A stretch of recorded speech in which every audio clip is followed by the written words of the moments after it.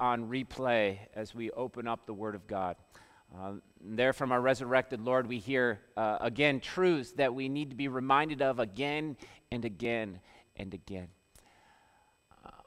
Our focus today will be on the gospel account that we heard, Jesus meeting and encountering and opening up the scriptures to those disciples on the road to Emmaus. We begin this day in the name of our risen Savior Jesus, who comes to make clear to us the promises and the words of our God.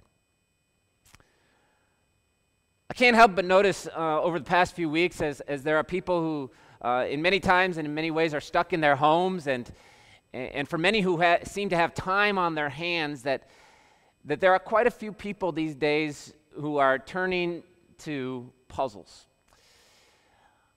Puzzles bring with them a certain amount of their own struggle and consternation.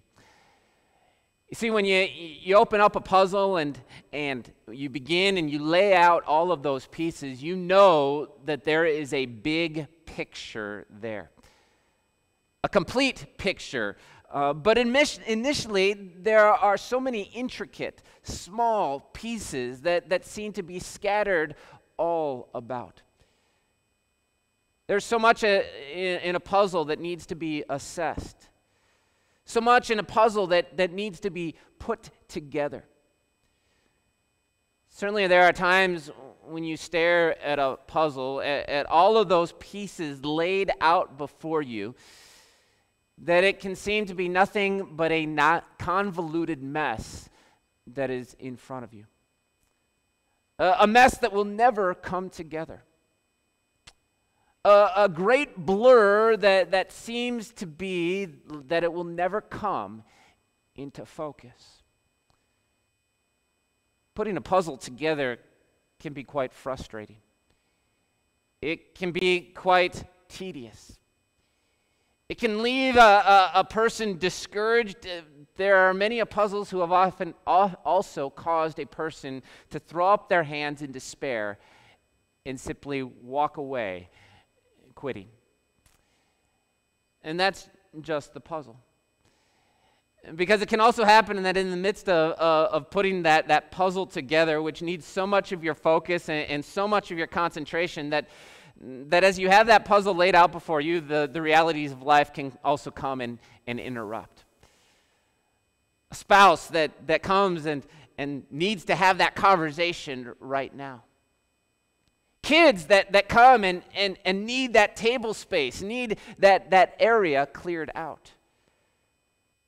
Work that needs your time and attention. And so it can happen, so it can seem that there are some puzzles that perhaps feel like they will never get sorted out. Some puzzles that feel like they'll never get put together. Some puzzles that feel like the picture will never be fully seen.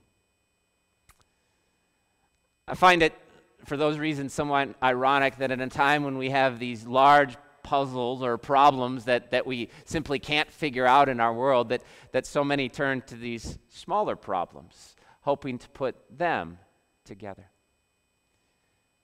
But this is why puzzles appeal. Because we, by nature, are problem solvers. We are people who want to figure it all out. People who want to see and understand the big picture. We are also people who in many ways want to be in control of bringing it all together. As we all know, there is so much going on in our world today that complicates everything going on. There are so many factors at work in everything that is happening in our world. So much information for us to consume, so many different sources to go for that information. It's very easy as we live in this day and age, with all that is happening, it's so easy to become confused. So easy to become distressed. So easy to feel conflicted. So easy to wonder and even doubt whether it's all going to come back together like normal. And then how quickly all that is happening around us in the world can also be complicated by what comes into our own personal lives. All of that, put it together, and it can leave us discouraged, it can leave us distressed, it can leave us doubting and frustrated. And today, we find some downcast and confused wanderers to journey with. They're the two disciples with whom we can walk on the road to Emmaus. And I think every single one of us who is living in this day right now relate to how those disciples were feeling as they went on that 7-mile journey that day. There was so much that was going in their lives that was just simply outside of the normal. There was so much going on, too much for them, in fact, to figure out and put together so that it could all come together in a way, in a picture that would make any kind of sense to them. You could just tell by the way in which they described the situation to this man. Little did they know that it was Jesus. But you can just tell by the way that they described what was happening in their lives, the information that they were trying to digest, that it simply wouldn't fit together for them. They were confounded by all of the pieces of information that were there in front of them, confounded as to how it possibly could all be pictures of the same puzzle. Listen once more as they describe their problem. They said, Jesus was a prophet, powerful in word and deed before God and all the people. But the chief priests and our rulers handed him over to be sentenced to death, and they crucified him. But we had hoped that he was the one who was going to redeem Israel. And what is more, they say, there's another piece of the puzzle. What is more, it is the 3rd day since all this took place. In addition, another piece of the puzzle. Some of our women amazed us. They went to the tomb early this morning, but didn't find his body. They came and told us that they had seen a vision of angels who said he was alive. Then, one more piece of the puzzle. Some of our companions went to the tomb and found it just as the women had said, but him they did not see. For these two men on the road to Emmaus, there was simply too much that did not make sense to them. Too much in all of this that simply didn't seem to go together. Too much of what they expected from the Messiah, the one that they thought was going to be the deliverer of Israel, that did not go together with what they had seen taking place in the days just prior. And who knows? Maybe this 7-mile walk that they were taking away from Jerusalem, back to the place where they lived, back to Emmaus, was these two disciples, giving up on it all. Throwing their hands up in consternation and frustration and saying, none of this makes sense. None of this goes together. I'm just going to be done with it all. And that was exactly the problem, wasn't it? They were trying to make sense of it all by themselves. They were trying to put everything together by their own understanding. They were putting together a picture based upon what they thought that picture should look like, based upon their own expectations of what it should look like.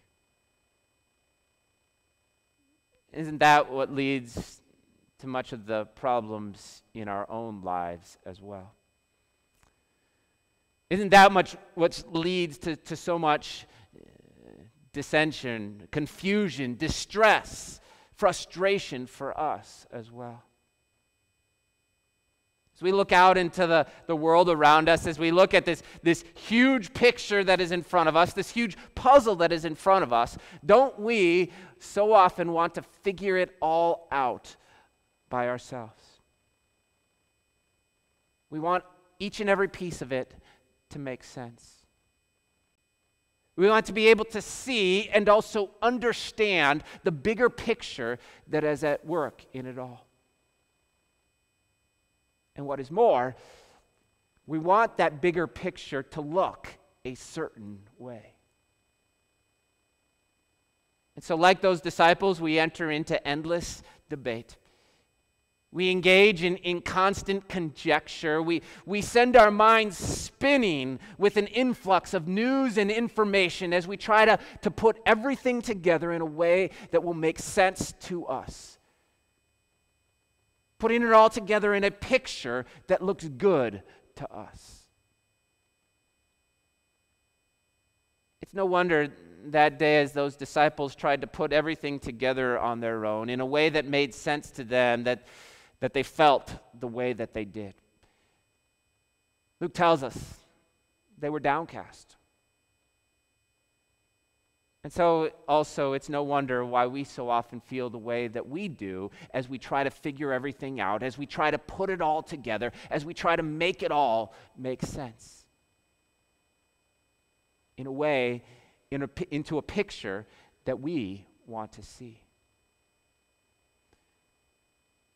Like those disciples that day on the road to Emmaus, we also need Jesus to come and to first confront us. To confront us in the very same way that he came and confronted those disciples that day. See, just listen once more to the response that he gave to those disciples as they laid out all that didn't make sense to them. As they described to Jesus all that couldn't possibly go together into a great big picture. Listen to what Jesus said. How foolish you are, and how slow of heart to believe all that the prophets have spoken. Did not the Christ have to suffer these things and then enter into his glory? How foolish you are. How slow of heart to believe. Oh, don't those words of our Savior Jesus cut straight to the heart and convict the sinners that we are. As we try to figure it all out, as we try to put all of the pieces together, as we try to lay out a picture that fits our understanding and fits our desires, what does Jesus do? He points us to how often we forget that we have the Word of God. And Jesus' words hurt. But then note how the resurrected Lord deals with his slow and foolish disciples. He does not condemn our foolish ignorance and leave us to figure it out for ourselves. He deals with us as patiently and as lovingly as he dealt with these two on the road to Emmaus. Luke tells us, and beginning with Moses and all of the prophets, he explained to them what was said in all the scriptures concerning himself.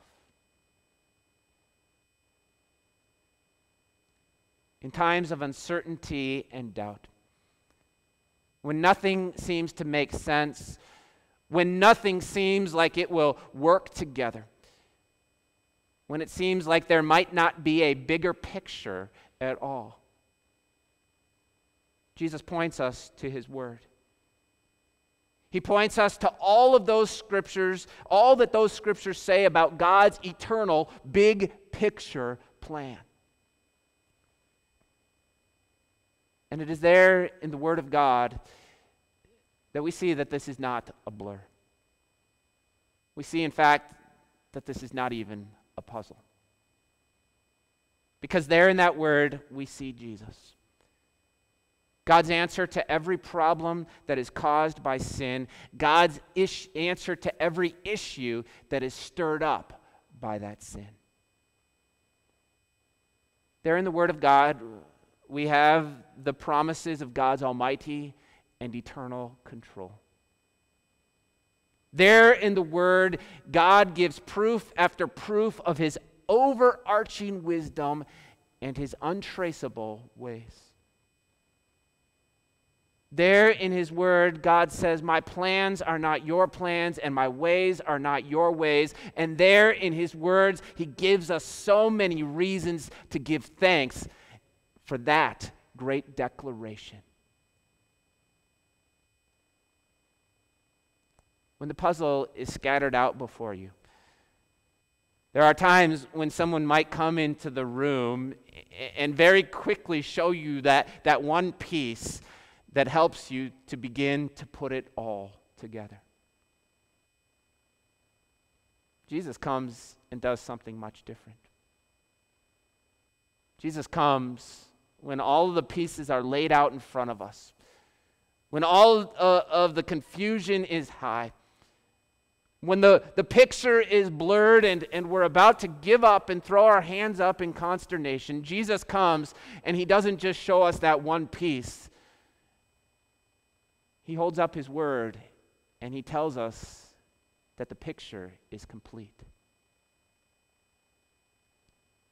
And yet even then, like these disciples, we still need God's help.